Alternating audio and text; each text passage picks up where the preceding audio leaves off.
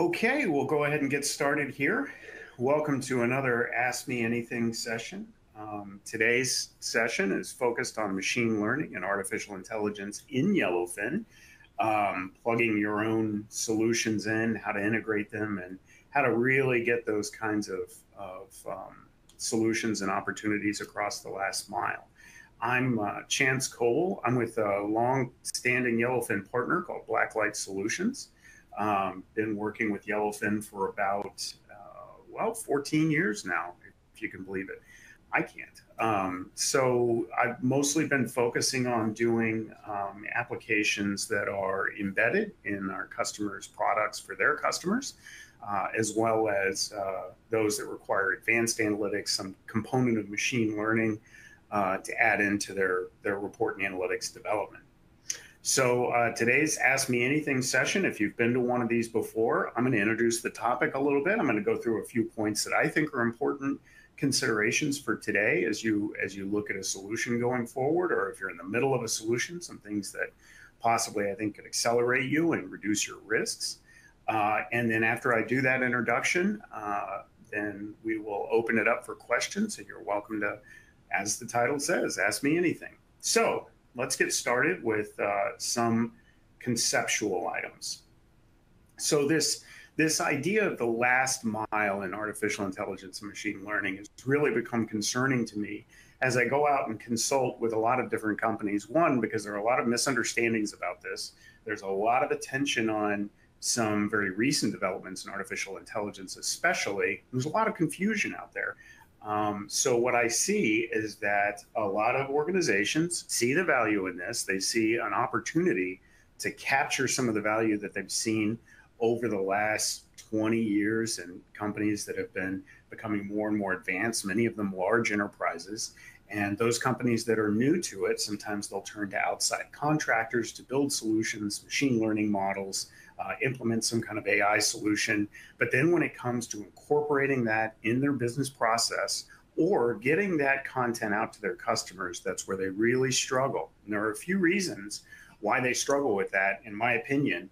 One is that there's a lot of attention on these press-worthy results and attention on the new algorithms that have come out that seem to enable those press-worthy results. For example, a new artificial intelligence algorithm beats the world chess champion was a big headline in 1998. Later it was Go, later it was Jeopardy. We see these advancements in artificial intelligence do things that we then see in the news and start thinking about how we can bring that back to our business. Although those tend to be some of the most advanced and specialized applications. What you'll usually use in your business are more generalized sets of tools, platforms that build these solutions for you, but then don't necessarily give you any way to publish them into your business processes. A lot of times in that case, those technologies are created very far from where the solution is going to be used. In other words, you hire an outside team, you bring in specialists, data scientists, anything like that, teams with those specialized skills in building those models that don't necessarily have the skills in your domain to deploy them with some of the domain-specific concerns that your customers have or that your business stakeholders are going to have when they're actually using those models. They're also built with no clear channel for use. So they might have a use case defined in terms of how information like this or an intelligence like this automation can really benefit your business, but no way that that automation is actually going to be published into your business. Is this going to be an email that goes out in the middle of the night? Is this going to be a report that helps us with decision making? Is this going to be an automated back-end action that creates a hook into some third-party enterprise integration? Those kinds of things really need to be determined as you're thinking about how the intelligence, the automation, or the decision support is going to be used that this AI or machine learning enables. And so these types of use cases that I've seen very commonly in deployments that, especially around a business intelligence platform like Yellowfin, are relevant, identifying disruptions in time series operational data or possibly sales forecasting data, ranking opportunities or risks. If you're looking at, for example, a CRM, understanding which of those prospects and opportunities you might want to capture the most, or going in the opposite direction, which of those customers are most likely to leave, scoring those records, looking through and actually understanding and classifying those records in your existing data are all valuable ways to either mitigate risk or take advantage of opportunities. But the question really is, once you have that intelligence, how do you then get that information in front of the people that need it and make it part of your regular business process with minimal disruption to their existing work and processes?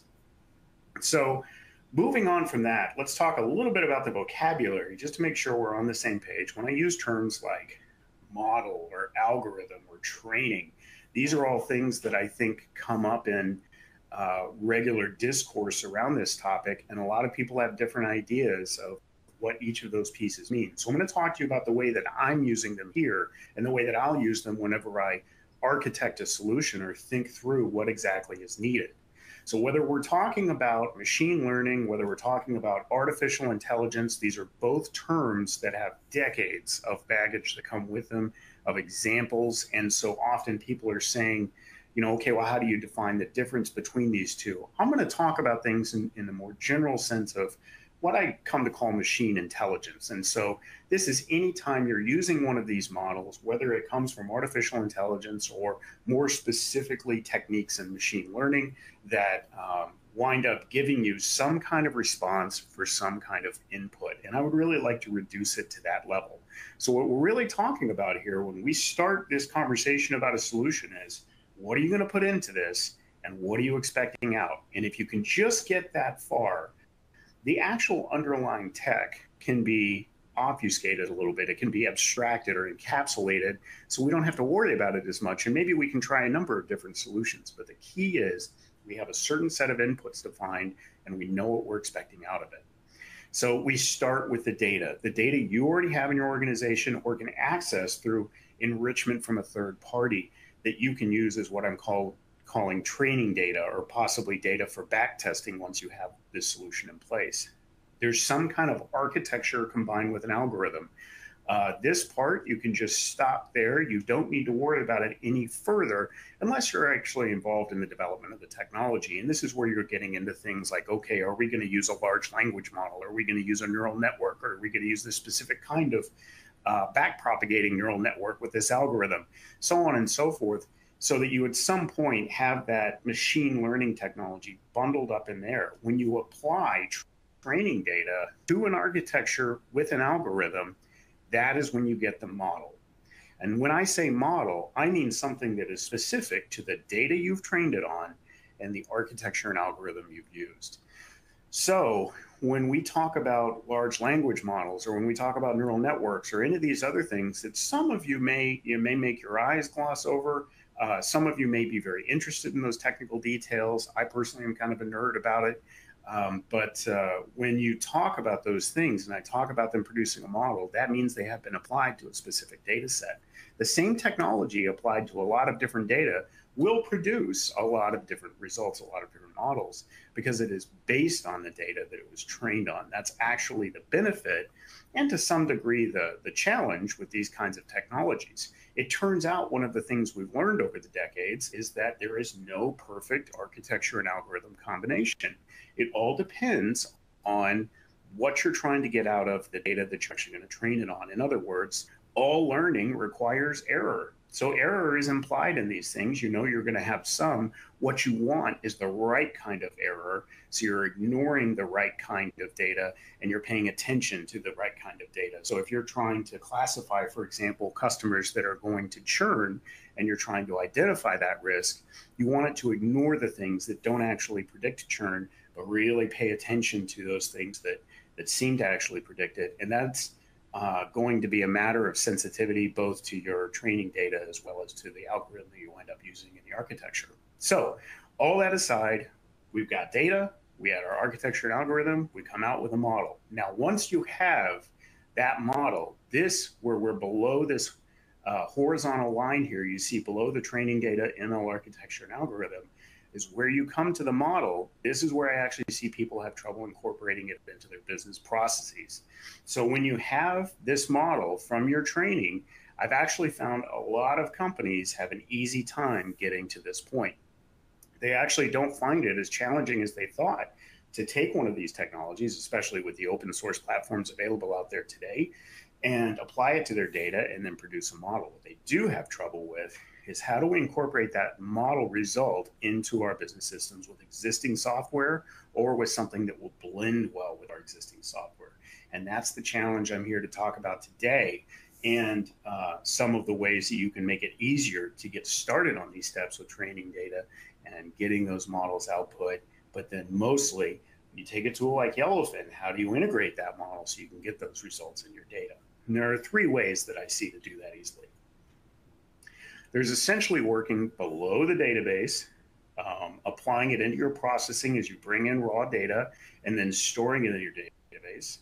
There is actually calling on the machine learning model in your database, which is specific to your database technology, and we'll talk a little bit about some of the challenges around that. And then there is invoking it above the database. That's actually in memory in Yellowfin using some specific integration functions of Yellowfin. Okay, so let's start with below the database. We're bringing it into our processing. Often this would be some kind of an ETL process, or possibly some other scripting that we do in the data in the background so that we're storing the results of our model. So if we want to go back to that churn example, and I want to take a look at my data, and I've got a trained model that would tell me, given a new customer record, is this customer likely to churn soon? Am I going to lose this account? Is this account at risk? Any kind of score or yes, no answer I put to that, I want to go ahead, if I'm going to do a below the database approach, run that in the background and store it in the database so that I can just report on it as normal data. Great answer to being able to treat the results of a machine learning model as though they're just results in a table that you can then report on. Because now naturally, any type of downstream tool you use, if you're using Yellowfin to generate reports on this, you can include it just like it's any other data in your database. Great, right? Of course, there are some challenges, even though it's flexible to pretty much any kind of machine learning you want to do, because you're doing it in the background. You can take as much time with it as you want. It is also something that requires latency because it's being processed in the background and then stored in the database. So if you need something that is really up to date, very dependent on current time series, anything like that, this would become a challenge. If you have a process that's only running every 24 hours, you're not going to have the results of your machine learning model more recently than 24 hours. So sometimes that latency is a real issue when you're doing this below the database.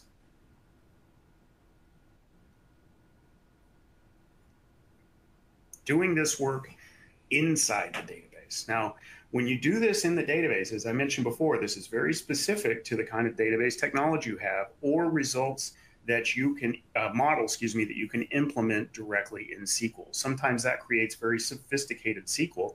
And because of that, this is a little more technically challenging to integrate than, say, doing things below the database, where you might lean on your data science team to produce that model in such a way that you can call on it in a scripted background and just have it loaded into your database for reporting. In this case, they're creating the model. You have your data in your database, and then at the time the report is generated, you're triggering Yellowfin to go call on that model in the database on the data that's coming through in the report and generate the results, what I use the term just in time. In other words, just as the report is being generated, that's when the results for your model are being generated. So it's very timely. It comes across the moment that you request the report, so you know the data you're seeing is as fresh as it can possibly be. But you know also that it's going to be dependent on the database you use. So there are some databases out there that support open standards like PMML, not many though. And so you might have to go get a separate plugin for your database, or in the example that I'm going to show you here, where I pulled in some crime data for the city of Austin, I put this on a Yellowfin dashboard, and I'm doing this all actually in SQL to invoke the model that I trained. And so by doing that, what I've done is use a Yellowfin custom function. And I'll go through the details of how you put together a Yellowfin custom function in the future webinar. I think we're going to be doing it next month, where we really get into some of the details of how you integrate these things. But right now in this AMA, what I want to do is just highlight the technique and show you that this is one possible way to do it. In addition to loading things and the model results before you load the data, you can make these calls actually inside the database.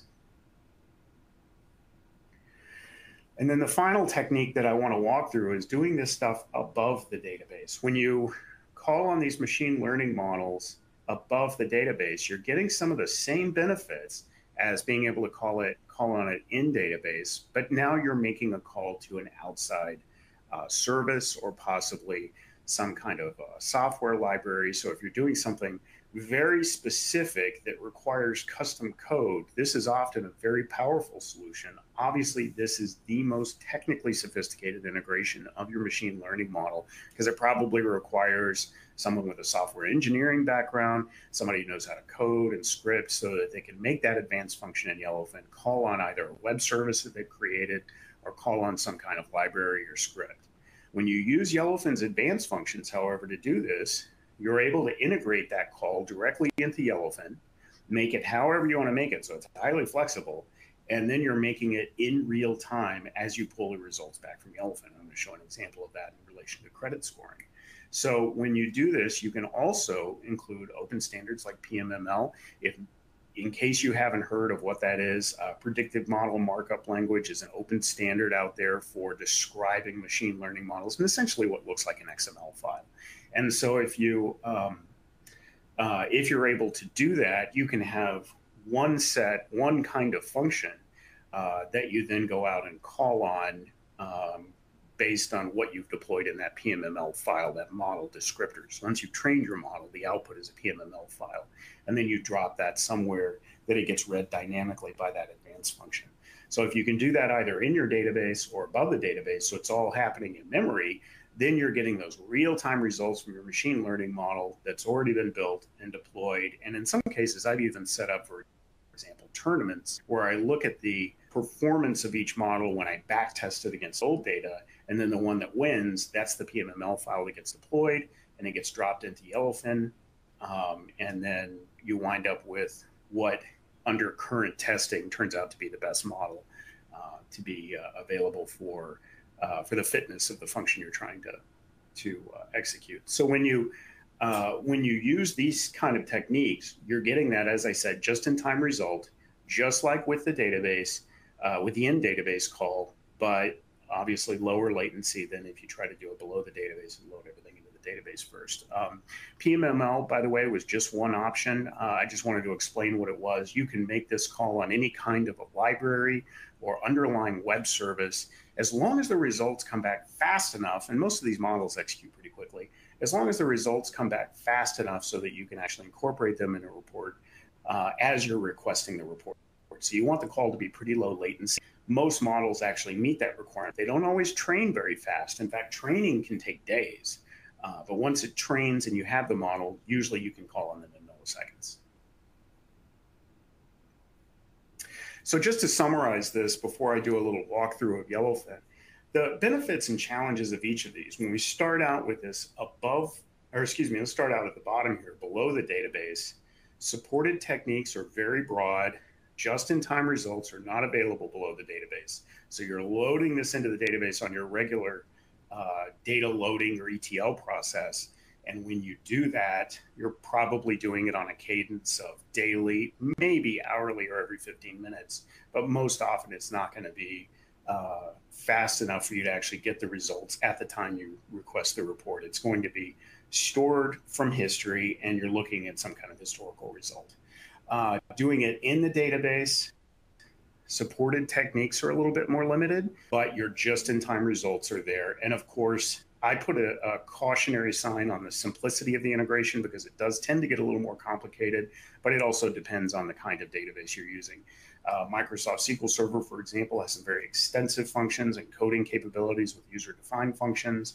Not every database platform has that. And so whether or not you can implement it in SQL or whether or not you have to use some backend library or attachment to your database, or if your database even supports that kind of thing, is going to be very much up to your choice of database platform and how sophisticated that integration is. So that's not right for everybody, not right for every database platform. And then finally, above the database, supported techniques are very broad, just-in-time results. They come back in real time as you request the report. And of course, it is the most advanced type of integration. So you're probably going to need a fairly technically sophisticated support resource to come in and help you actually put that together. So What I'd like to do now is I'll just show a few examples of the kinds of content that we've been talking about and how they look when they're put together in Yellowfin, and then I will open it up for questions. So let me share my screen here.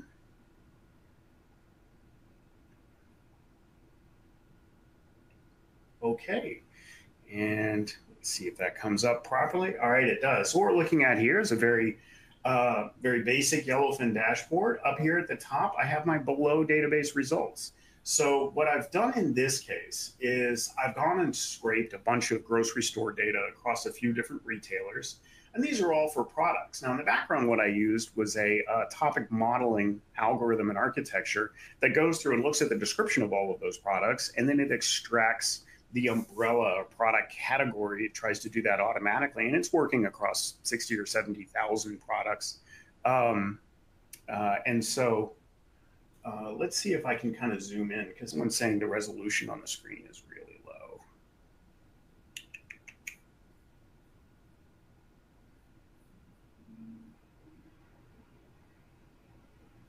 Oops.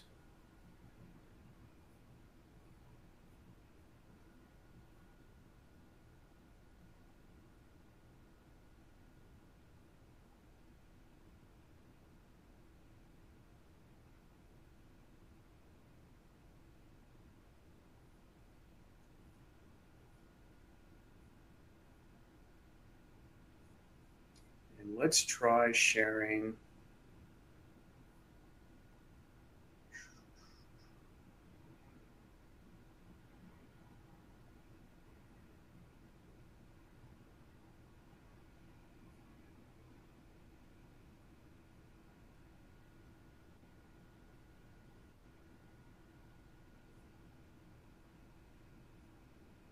All right, how's that? Okay, so what I was saying is we're scraping all of this retail data. We've got these different products here. At this time, I've filtered this for coffee to get the underlying umbrella of categorical results. And you can see them where I've extracted both the price per unit as well as the overall product price. Now, if we go in and we try to grab the, let's just say a different type of product, let's go with something like salmon. And we're looking for everything that they sell in terms of salmon fish. And so we'll take a look at what they sell both in terms of total product price as well as the price per unit. And so for the different retailers here, you can actually see for different types of sushi, you've got pretty high end. You've got some across the central market retailer tend to be a little bit higher than the others that are jumbled all down here. And then each of these products that go out here. But the idea is we're able to filter and search based on this overall product category rather than searching on, say, partial text in the description or something like that, which, for cases like jam may actually include, jambalaya as well as, including the kind of, product category jam we want. Okay, so that's one example, doing this below the database. And of course, because we go and get all these products at once, it's okay. We can afford the latency of not having a real-time execution. Now here on Austin crime clusters, we're actually going in and taking a look at each of the different segments of Austin. And I've done all of the theft crime and loaded that data. And I'm using in database a clustering across the geography of Austin to go grab different profiles of crime. And then you can see things like when you pop into these, like maybe in the West here, you're getting, what do you get? You get something like 16, 17% auto theft, whereas you go into the Northeast here and you can see that the profile is quite different, and you get something more like, right about 30% of all crime is auto theft. And so you're seeing these different profiles of crime across the city, and in terms of both the type of crime that occurs, and this is clustered so that you can actually see a kind of similarity of records by both geography and crime profile. And so that is happening because in the actual report, and again, we're going to do a webinar in the future where we'll really walk through I'll walk through the details of how this is implemented. But for now, I think I already hit that. There we go. But for now, I'll just show you really quickly. This happens through a custom function in Yellowfin, which is an additional integration that you can do. You can see here I've actually added this function into Yellowfin, and I'll show you how in that more detailed webinar. And then I'm able to parameterize it with what I want to parameterize it with, so it goes and grabs the appropriate cluster, and that's how we include that data in our report. Anybody out there who's seeing low resolution, by the way, you can also maximize the media player so that it will hopefully show you a little more detail on the screen. I was seeing a couple of comments about that.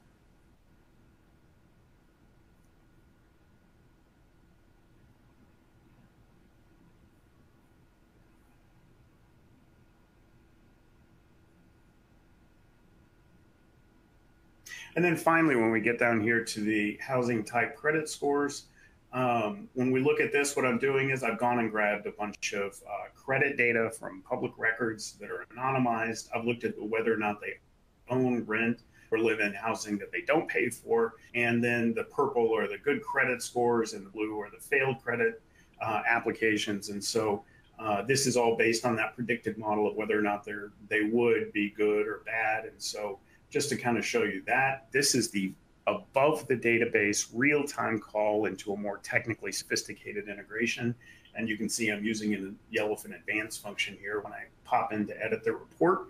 So this breakdown may or may not be interesting to you, but most importantly, I think it is this concept that if you have something out there that's a more sophisticated or a highly customized approach to calling on a data science or AI or machine learning solution, you can actually use these advanced functions here. And you do that just by going into the advanced function. There are a number that are already available to you in Yellowfin through both the analysis as well as the statistical functions. I've created my own here that I've just called machine learning model invocation.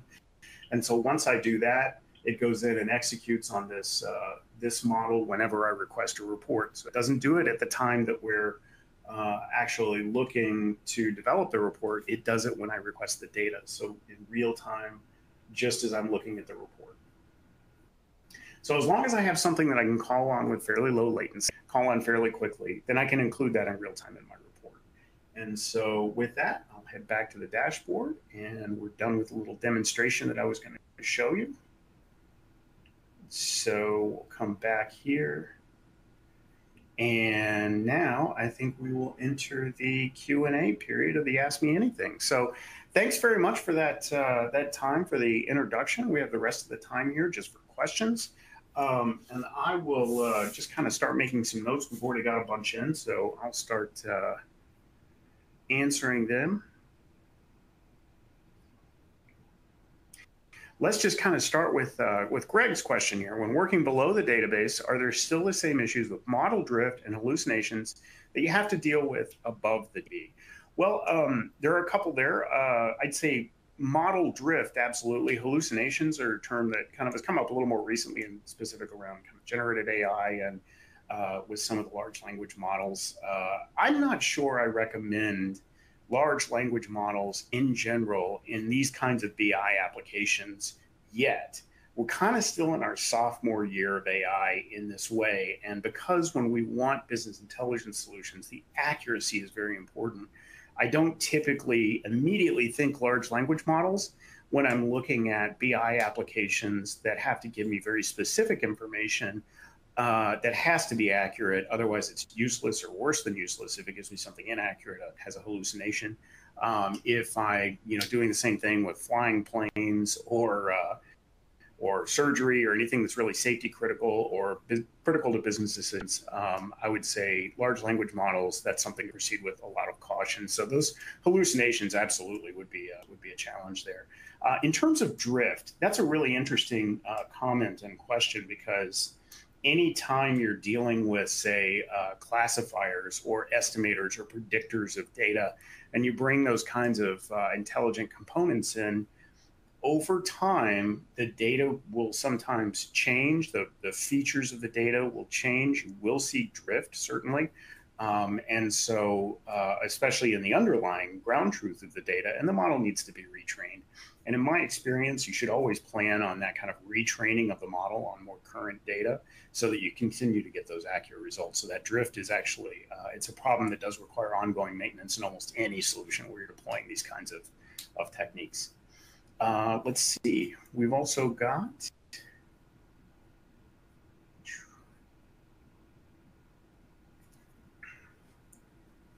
how does AI get trained or equipped with industry knowledge, company knowledge to be able to analyze the data through Yellowfin and draw conclusions that are related to industry or company? So in this case, this is really where I go back to that slide about specific to how you're pulling from your own data or data you have access to, the architecture and the algorithm that you're applying. And so if that isn't something you're comfortable with, there are tons of teams, individual contractors, companies, and tools out there that will apply that data science for you. One of the real challenges I see with it is that sometimes people will go out and they'll look at, for example, AWS SageMaker, and it says it makes machine learning easy. And there's a big part of it that does. It really will go out there and train on your data. It'll create a model for you, and it does it pretty well. But then it doesn't really give you any idea of how to deploy those results once you have all available. And so that's one of the reasons why I like to focus on this part of the conversation. I do think there are a number of tools out there that can really help you with building those models, though, because that's been an area of great focus over the last 20 years. And especially now that AI has been such a hot topic in the press, there are a lot of people who are just tripping over themselves to develop new tools and support ways to create these models for businesses. The real challenge I see out there, though, is there aren't a lot of good solutions in gluing those results into a business and using it as part of your standard business practice and understanding how to benefit from it. What applications of Yellowfin and the AI stack and the financial services have been deployed? Oh, that's a good question. So let's see. I think there are a ton of examples. Oh, so I'll give you a couple that I've worked on. I did some work in relation to in retail trading that was related to analyzing kind of the bid and the ask as they come from market makers and kind of create a visual that almost looks like a valley. So as opportunities to buy and sell, for example, equities like stocks come across, then you see all the people out there who are looking to buy and sort of a bid side, and then all the people are looking to sell and kind of an ask side. And so the ask then is kind of, it starts kind of low in terms of the number of people, and then as you increase the price, it goes up, the number of people that would sell at that point. And so I've used machine learning to summarize some of those results and kind of demand on each side, so you can kind of see when the bid and the ask maybe aren't really aligned. And you can create models around whether or not those are good opportunities for retail trading. I've done some work around derivatives like options that take a look at, for example, if you go very long in terms of your expiration date and then you go very far out of the money, sometimes the distance out of the money is less than the discount you're getting for the risk you're taking on the option. And so I've used machine learning sometimes to estimate how much risk you would take if you wound up engaging those positions, and use those not so much as a recommender, but kind of an opportunity analysis for different positions you might get into or get out of. So there's a lot of that. A lot of, of course, risk management is always big. Anytime you're in financial services, you have one account that can really blow up a firm if they allow it to get out of hand. And so especially in retail. And so I've used that quite a bit in terms of risk management as well. Hopefully that helps with some relevant examples. What machine learning models are prepackaged and available for the user to apply to a data set in Yellowfin? So it's really difficult to prepackage models because they so often depend on the actual data. However, there are some that are very generic that can be used, and some models that are actually built on the fly in Yellowfin. For example, if you take a look at Yellowfin signals, that is more or less a model that's built on the fly. So what it'll do is take your recent data, and in the background process, it will take a look at everything that recent data has done in terms of its behavior. And if it's recent, very recent behavior, if it's latest behavior, has not been in profile holistically with that recent history, then it will flag it as a signal. And so that's an example of Yellowfin in the background using some machine learning to build a model on the recent behavior of a time series, and then to flag it when it doesn't meet what that model would estimate within a certain error range. There's another example with assisted insights, which I've given demos of on other webinars, where it will go through and do a search essentially of all of the ways that maybe variance happened across a couple of categories or something like that. And so through all those slices, of course, you get a lot of pairwise results. Not all of them are relevant. And then it will use essentially an algorithm to learn, to train on which of those results should be ranked higher and should be displayed as a possible explanation of the result. So I wouldn't say that they're out of the box models. I would say that they're models that are more crafted on the fly. And so Yellowfin's obviously put a lot of work into being able to run those models in such a way that they run efficiently, so that when you hit the button, or for signals in the background, when it crunches the data, it crunches that data and is able to produce results in a reasonable amount of time with a reasonable ask from the processor.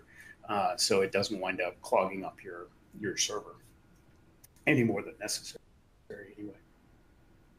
Do you use generative AI for analytic models?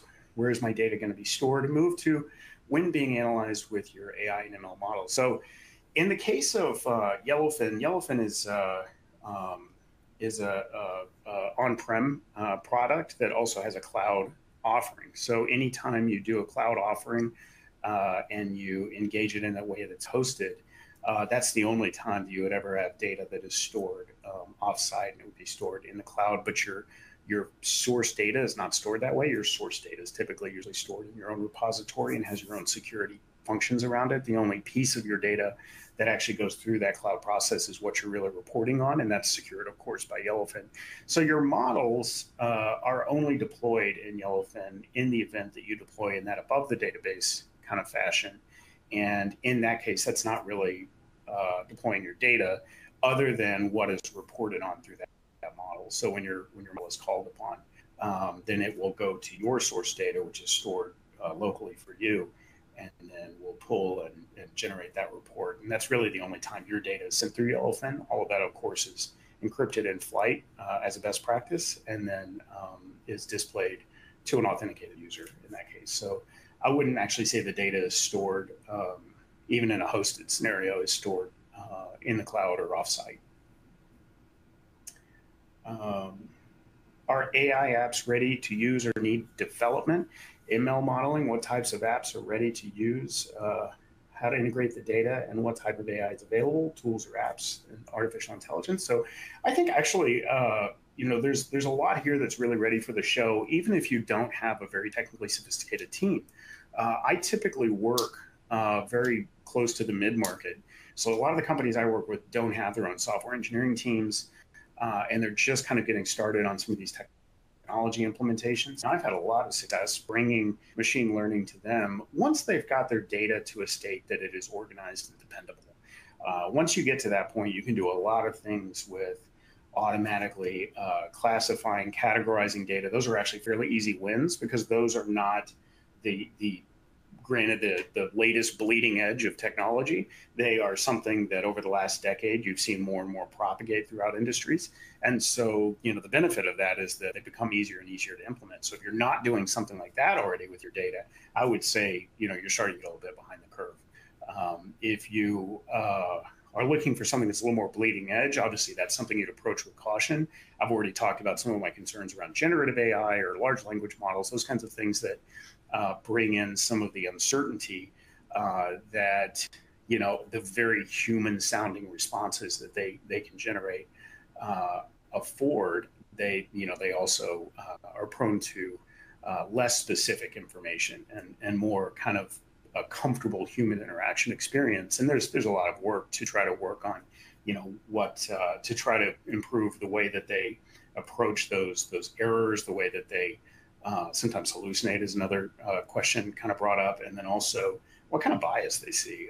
So anytime you train on a specific data set, that data set is going to be biased in some form or fashion. And so obviously Large language models are very susceptible to that, and that's a big area of study right now.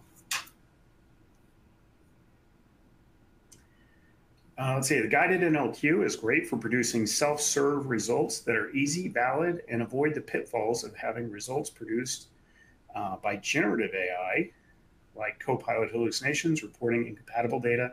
But is there a way to connect Yellowfin to a generative LLM to provide interactivity with reports, charts, text, narratives, etc.? Something like an API. If I were to try to do something like that, excuse me, I think what I would approach it as is if I were to use NLQ, I would try to come up with a way that an LLM could have an English input and then turn that into some kind of NLQ output, use the Yellowfin API to then go request a report. However, I would like to say that with a big caveat that technology, that is a very untested technique. It's probably a general strategy that you could make hay with, but it's an untested technique. And every time the LLM produces something that is erroneous, it will turn around and ask Yellowfin a question. And then Yellowfin, kind of through no fault of its own, will answer the question that's being asked. And so you wind up taking the risk that you're going to produce some reports that are essentially not necessarily incorrect. They're correct for what they were asked, but are not necessarily exactly what the user was asking for. And so that probably would be the big work that needs to be done in that area. It's a very interesting question, and I love the idea. I think that it would be something that we just want to step into carefully and make sure in general it's generating the kind of results, the kind of reports that you would want to see for that sort of for the sort of inputs you're expecting from the audience that you're going to deploy it to. Okay. How can AI help with social media analysis? I think that most of the time that I've seen those kinds of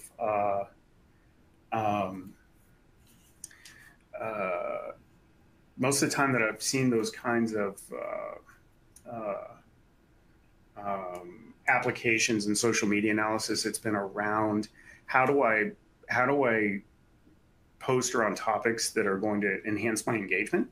And so in that case, you would want to go grab posts, grab their engagement, and then treat that as your background data that you then train on. You can deploy that in something like Yellowfin. And then when you, sometimes people will use it for things like keywords. So when they want to publish some kind of, a bid on a keyword that they want people to have impressions for. Sometimes the value of those are estimated by machine learning, so you can use those couple of applications. I'm not sure exactly what use case you're looking for, but those are a couple just right off the top of my head that I'm looking at. Let's see, and then we have, all right, we've got a lot of stuff coming in. Hector, what is the future direction of Yellowfin to incorporate generative AI options like ChatGPT? Boy, I hate to waffle on this one because I think it's a really interesting question. Like I said, I think there are some ways that I, as a systems integrator and kind of outside consultant of Yellowfin, could probably look at incorporating on it, but I would tread with so much caution. ChatGPT is very new. It doesn't feel that way because it's been so much of a whirlwind just in the past. Boy, I think the first time I saw one of the GPT deployments was maybe in 2019 or 2020. So it feels like it's been around for a while. And then it really picked up a lot of press, especially over the last year. So I know it feels like it's, everybody's looking for ways to incorporate it. But I think the use case that you would want to use to incorporate it would really need to be carefully considered. Because if you wind up going out and bringing that in for something like natural language queries to replace that kind of thing, and it winds up hallucinating, you could run the risk of putting bad data in front of people or inaccurate data in front of people. That's just something we'd want to be obviously very cautious about. So sorry, I don't have a more direct, yes, this is what we're going to do with it or anything like that. It's a little bit maybe just more of a cautionary note for right now. This one's from Anil. Are you using MLOps when deploying models? Great question. So there are a couple of components of MLOps that I'll personally use that I kind of already mentioned. One is I use a tool, an open source tool called Nime pretty regularly because it just has a lot of great community support. Not to promote it to you, everybody's kind of got their favorite. I run into a lot of teams that use Python. That's actually very common. Some teams still using R. Certainly anything like that is valid for whatever your use case is. In my case, though, when I like to deploy these kinds of different um, machine learning ops, obviously the testing of the machine learning model that I'm producing is of real importance. And I actually have some processes that I'll use in the tool that I put together with this so that in the background, it will go grab data, it will back test my models against that data. And I'm a big fan of ensemble techniques, so I'll tend to have multiple models deployed, but how those models are combined and what features they're looking at is a matter of huge search. So because compute power is very cheap, in my ML models, I'll typically go through a big search of different inclusion and exclusion of features, as well as a lot of inclusion and exclusion of particular algorithms that are going to be able to participate in the voting of the ultimate ensemble model. And then I'll take that ensemble and I'll deploy that into a standard interface for my above the database calls into a machine learning model. So net, definitely I'm using quite a few, there's quite a bit of process there in terms of just both optimizing the fitness function as well as testing all of those in the background and then deploying them. But there are also some standard MLOps tools, especially if you're using something like AWS, that they have kind of pipelines for that sort of thing. If you deploy your ML in say, a tool like Spark, then you might be using Databricks or something in the cloud to actually facilitate those operations. Those are great. The key thing there is once you actually use the ML ops and you produce that model, you've got to have some way to kind of democratize that content so that it comes out into a more broad audience. And that's the part that when I consult, that's the piece that I really see a lot of businesses struggling with.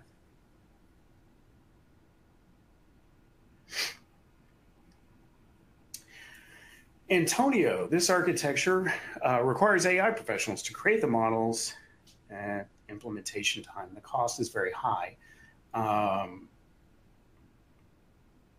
Are these the only tools that are available in Yellowfin? So again, kind of like backtracking onto an earlier question, there were some of the other tools available.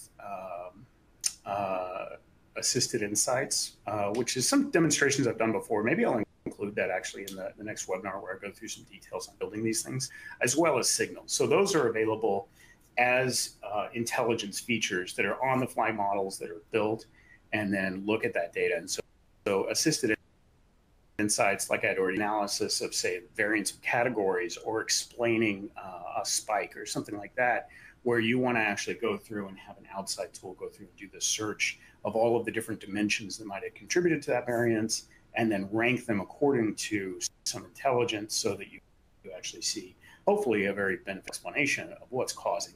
On the other hand, if you use signals, you can get some sense of disruption on time series. That's really, I think it's a great feature for, especially for operational teams or other teams looking to stay on top of their data, be notified when something behaves out of profile from its recent behaviors. So those are things that are immediately available in Yellowfin without building anything else, and it builds those models for you on the fly as you're looking at the information. And then, yes, I think I agree with you. I think that on the outside, going to, say, contractors or something like that, sometimes building those models can be expensive. However, I found that a lot of the expense is not in building the model, it's in the planning and integration of the model into a business. And I think if we could make that easier, my opinion is there's just a ton of value in being able to do that. Okay, let me scroll through.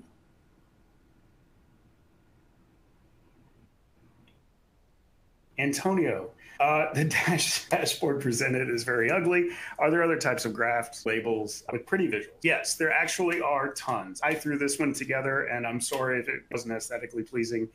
There are a lot of different ways that we can actually present this in Yellowfin. I'll just show you really quick, just so I don't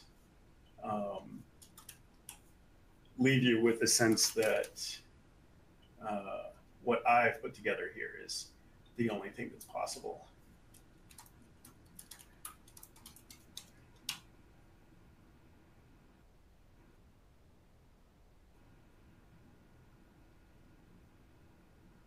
And I'm going to share my screen really quick just to walk through that.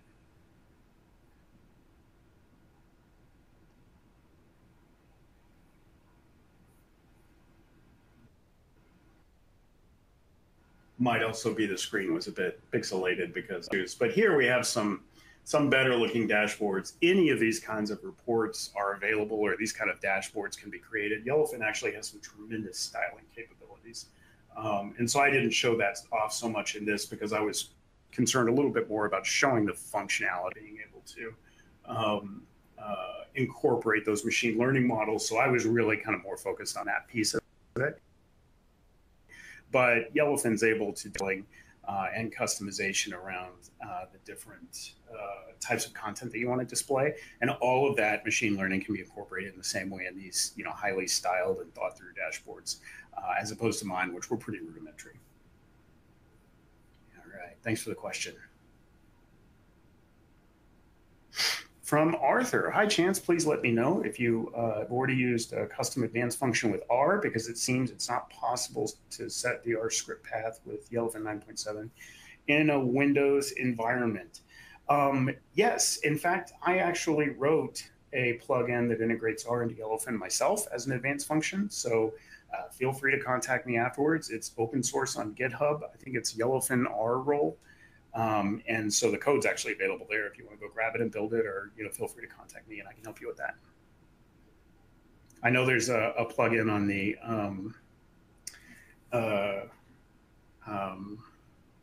Yellowfin marketplace as well, and I haven't used that since I had written my own sometime before. I just kind of have always stuck with that, but that may have an issue on Windows that you're referring to. But like I said, feel free to contact me and I will help out with that after.